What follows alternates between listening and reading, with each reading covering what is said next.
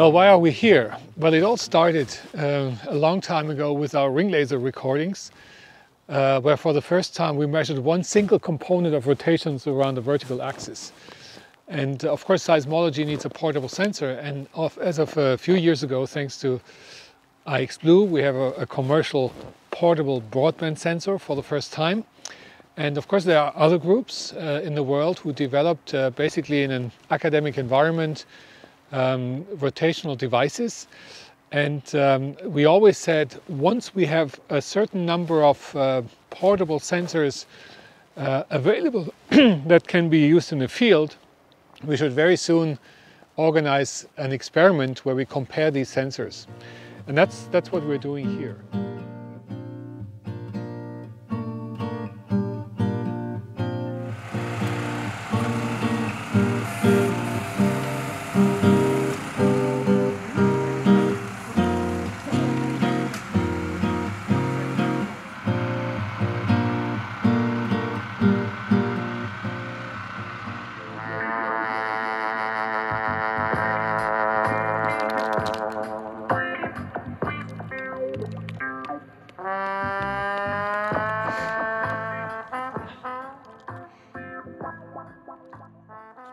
Welcome, I am from the Warsaw Military University of Technology in the Poland, Warsaw, and we come here to in winter time, but on the wonderful autumn time, to take a participate in the excellent experiment.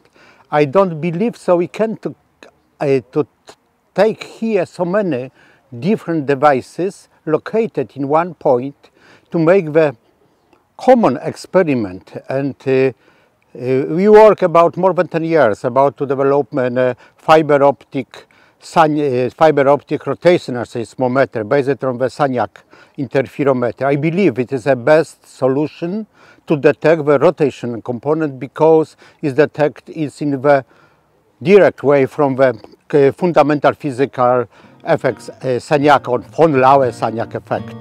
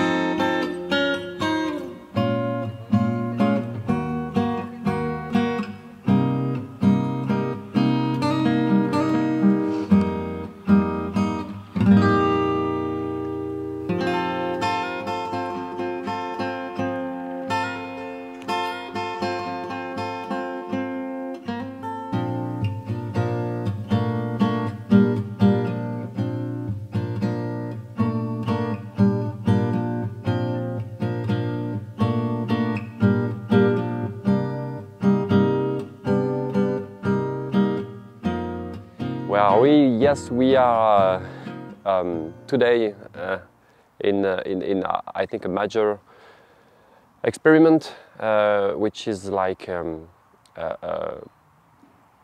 end of the development, and I would say the start of a commercial development deployment. I would say of BlueSeis 3A. We started 3 years ago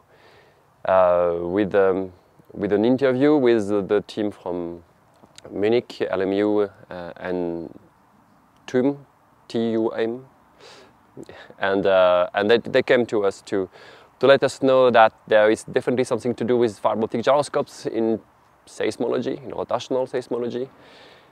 And now we are here installing almost a dozen of BlueSeis 3A and several other instruments to compare, to check, and to allow the science to happen with this new kind of instrument.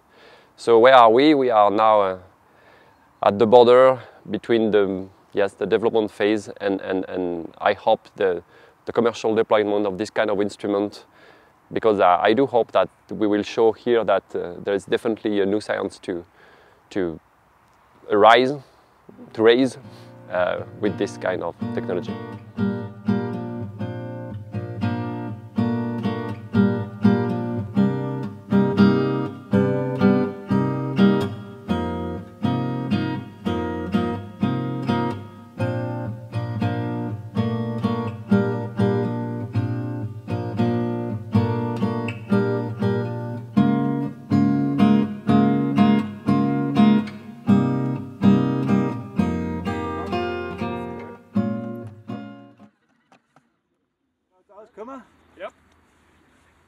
Schuss kommt.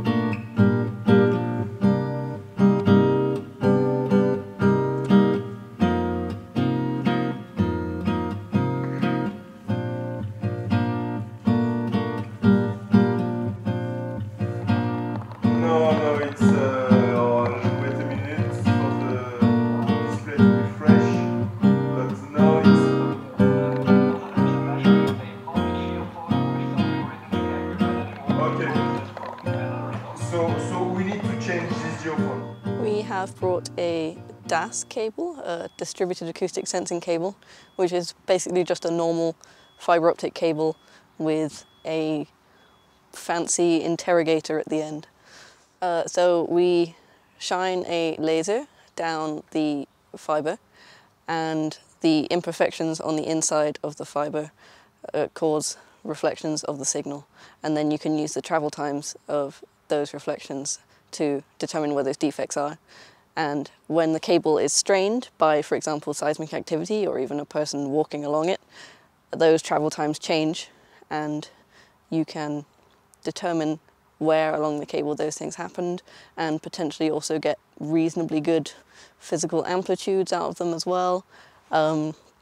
So the theory is that DAS cables could work as pretty cost-effective, other than the interrogator, but fibre-wise, pretty cost-effective networks of seismic sensors, as you can have sensitivity all along the cable.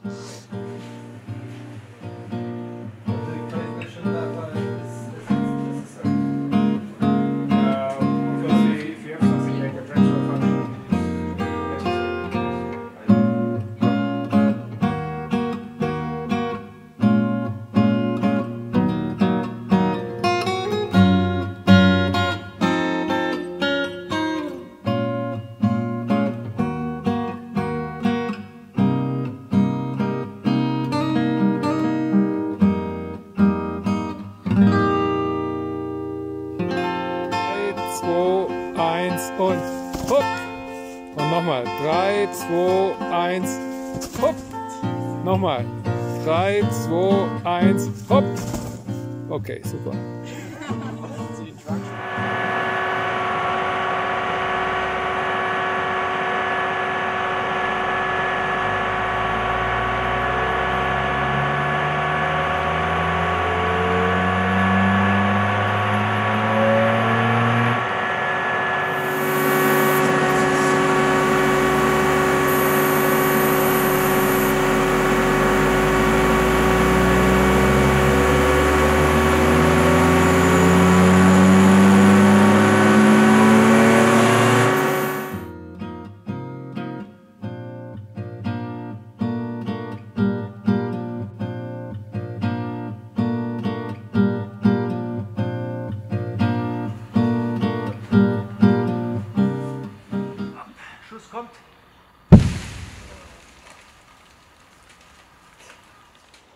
So if you record seismic waves, there's usually a translational component, but there's always a rotation as well. And in the past, people just discarded the rotation of the ground.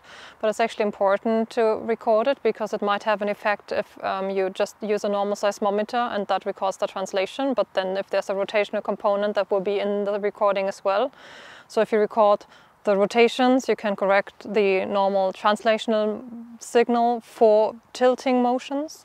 But there are also other applications. For example, like my background is seismic arrays, and if I use seismic arrays, then I need a wide network, I need a certain geometry, and I have a frequency dependence, and if I have a rotational sensor, I can use like one normal seismometer and a rotational sensor, combine them, put them really close to each other, and I don't need that much space anymore, so it's much handier for me, but I can get similar results hopefully. So this is one thing that I would like to test as well. Well, it's difficult to install sensors on a volcano, and it becomes more difficult if you want to install an array, because then you have multiple instruments, let's say 7 instruments, and you want a certain geometry and you want to have the instruments all at the same height, but usually volcanoes have steep flanks, so it's difficult to install your array because you need to take height differences, for example, into account. If I'm going with a rotational sensor and a normal seismometer, I just put them at one spot close to each other, and I can use the whole frequency band for my analysis. So beforehand, I don't need to know whether I'm looking at low frequencies or higher frequencies. I can just choose the frequency band afterwards. Yeah, it's important because we are doing some experiments regarding applications of the rotational sensors mostly in structural engineering, in structural monitoring of the civil engineering infrastructure, frames, beams, particularly reinforced concrete. However, also the seismological aspects are interesting for us. We have some access to the sites of induced seismicity in Poland. We have some results from these strong induced seismicity effects using some seismological instruments, but this was a good opportunity to put in action some of the other smaller devices.